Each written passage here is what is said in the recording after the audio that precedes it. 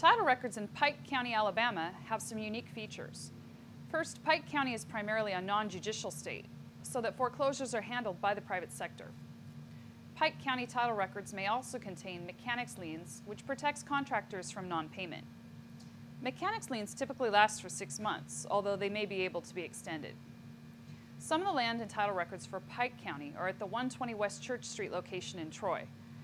While these documents might have most of the information, it's important to remember that civil court records, probate documents, assessor's records, and other information outside of the land's records can affect a title search. For more information about a title search or a lien search in Pike, you can contact us at our website, titlesearch.com, or call 877-848-5337.